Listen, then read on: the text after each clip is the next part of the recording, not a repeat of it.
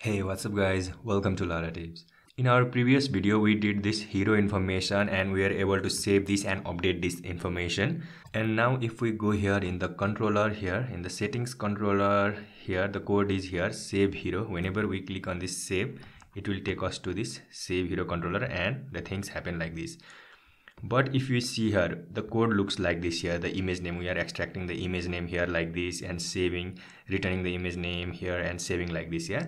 But we not only need to upload the images for this hero section, but also for the articles. And if we look here, the about us background, yeah, and this contact us background. So for all these sections, we need to upload the image from our controller.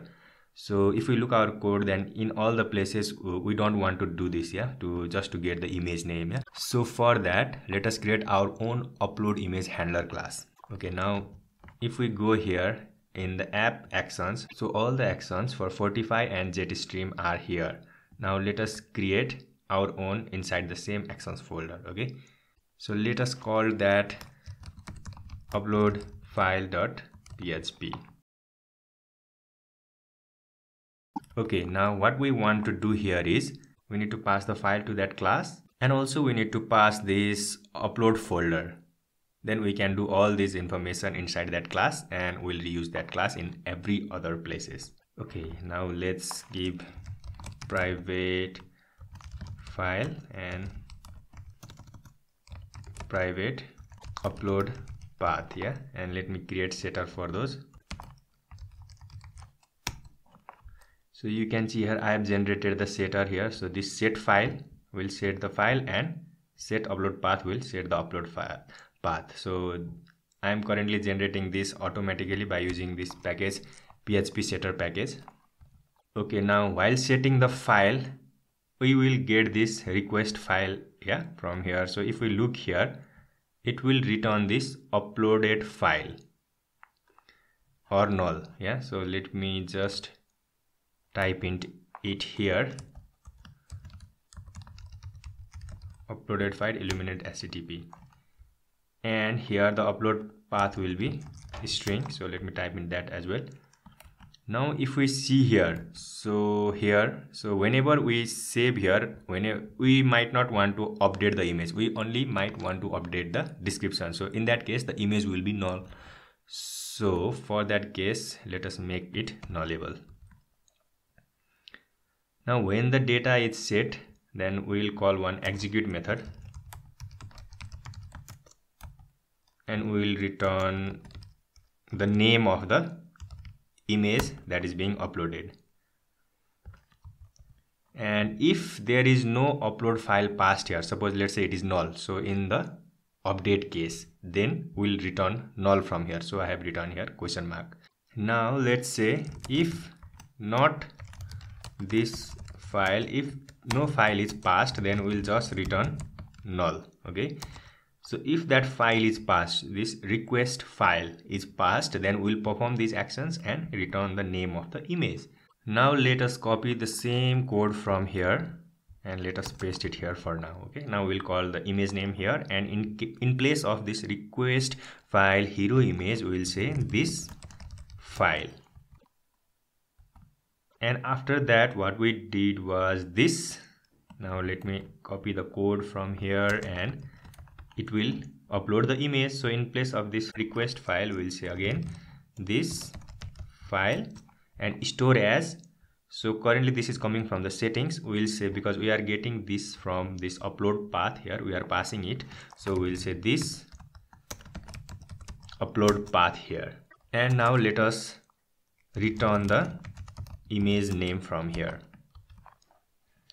So we have simply extracted this code here. Okay, now let us use this class. So we can say here image name is equals to new upload file, and if we see here the methods name are, the setters are set file and upload path, yeah. So we'll say set file and we'll pass this from here, and there is set upload path which we'll be getting from this set settings upload folder, and we'll call execute. So here either we'll get null or the image name from here. So here we are checking the request file hero image. So we are only entering inside if there is a file. So it will always return a string from here. Now we can remove this code from here, as well as we can remove this one as well. Okay, now we have simplified our controller so much. Okay, now let us go to the browser and have a look. So currently we have this image, and if we go here in the storage, so inside this settings folder we have this image, Laravel Jetstream backend Qt frontend project setup. Now let me select another photo from here, and let me select this another image from here. Let's say this dedicated scope class, and let me select it. And now if I hit on the save, it should work on the same way. So if I click on the save, now look at here, it is saying saved, and the image is also shown here. Now if I refresh the page, it should persist. So look at here, it is being persisted, and look at here, the image has also been changed. So it is the Laravel 8 advanced dedicated class for scopes. The same image is being already uploaded here. So we have successfully refactored our image upload code into a dedicated class. So let me also show you one more thing, because there is one bug here, not regarding the file upload but regarding the saving of the data. So if we go here in the database, you can see here that hero image is Laravel 8 and that same file, and the description is like this. Yeah. Now if I go here in the image and let's say 2, I am only changing the description but not the image. Now let me save here. Now you are seeing here the image is gone. Now if I come here and refresh, now you can see here that image is gone.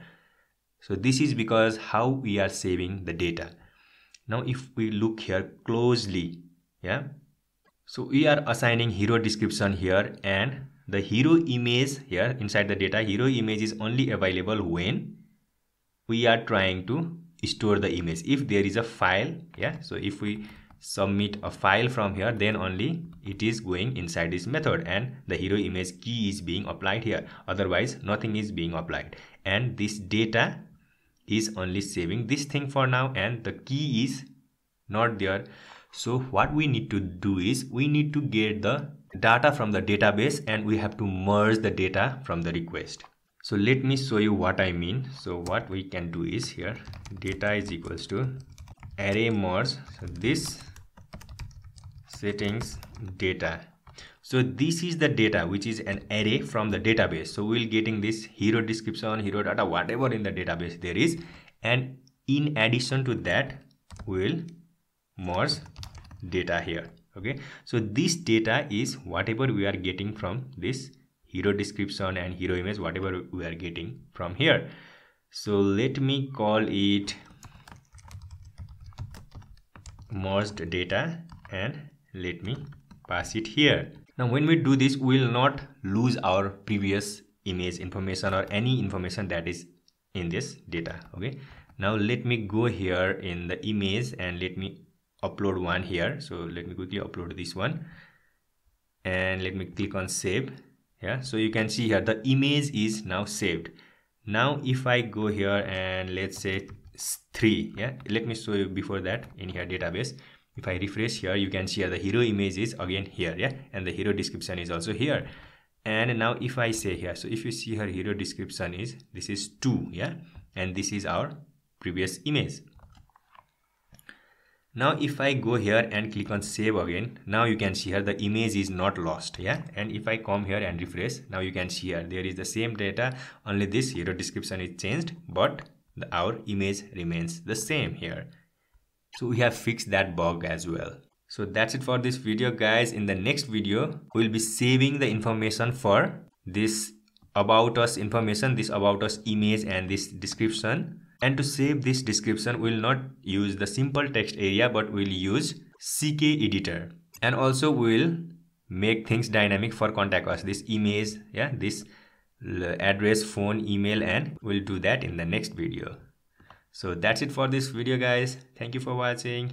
If you enjoyed this video, then please don't forget to hit that thumbs up button and also hit subscribe button if you want to see more videos like this. So thank you for watching. Have a great day. Bye.